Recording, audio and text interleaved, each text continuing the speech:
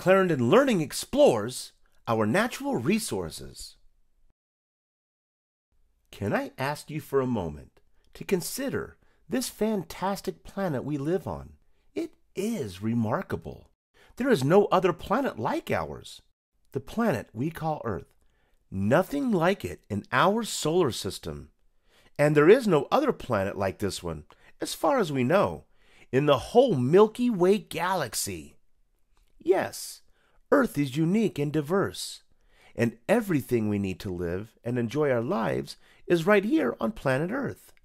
When we talk about the things that are available in nature, things that are found in and on and around the Earth, things that are used to sustain our lives, or things that are used to make other things that we may enjoy our lives, all these things that the Earth provides are called natural resources. Think for a moment and answer this question. What is the one thing you could not do without? Did you say smartphone? Dude, really? Let me rephrase the question. What is the one thing you cannot live without?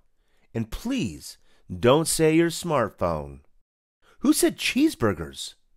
Now you're getting closer. The food you eat comes from natural resources. Maybe you said you can't live without water or air. Bingo! People need clean water and clean air to live, and these are natural resources. Here is a short list of natural resources, and you may think of many more.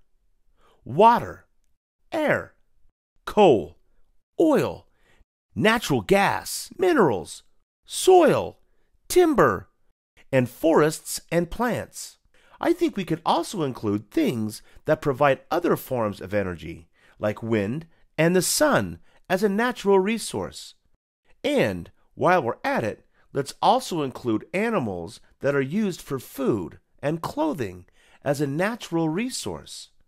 Of course, I'm referring to cattle and poultry and pigs and fish and other game animals. Natural resources are categorized in two basic groups, renewable and non-renewable. Oxygen, fresh water, trees, and plants are examples of renewable resources. These are things that the Earth continues to provide, as well as solar energy from the sun and power from the wind. And if animals continue to have babies, they can be lumped in with the renewables. Non-renewable resources, however, are like things that once you use it, it's gone forever. Resources used to provide energy, like oil and natural gas and coal, are non-renewable. These resources were in the earth for millions of years, and as we use them up and burn them up in our cars and machines and homes, they are gone forever. Also in this group would be resources that are mined, like gold, silver, and other ores like iron and metals that cannot be replaced. People began making use of these natural resources when they began making bricks of earth and clay and began diverting rivers and streams to build reservoirs and irrigate crops. They planted seeds to grow food and raised and controlled herds of cattle and mined gold and gemstones to adorn themselves with jewelry. They cut down trees and made log homes. Early people used different resources to trade for what they needed. Natural resources were and are like money. As you probably have figured out, it is by using these resources that the economies of the countries of the world grow and develop. Jobs are created as natural resources are used. For example, ores are mined to make steel to make cars. Timber is harvested to make lumber to build homes. Plastics and glass get their start from the resources the earth provides. Clothing and textiles, medicines and machines. Everything gets a start from basic materials provided from what? You guessed it, natural resources. Where does milk come from? Did you say the store? Where does it really come from? Food comes from something that begins in the earth. our natural resource.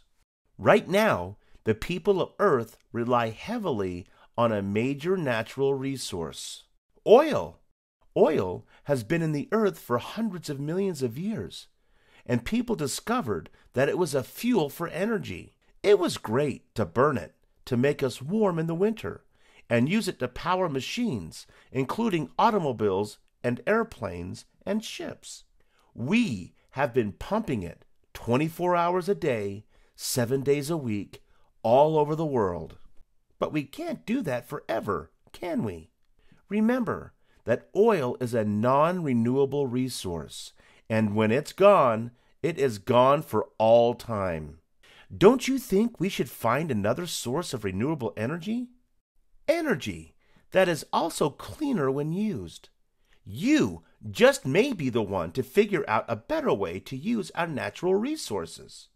Maybe a better way to use our renewable resources, like water or the wind or the sun.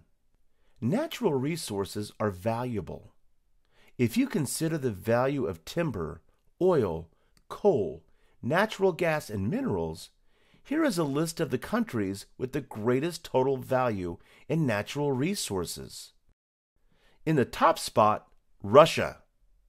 Number 2, the USA.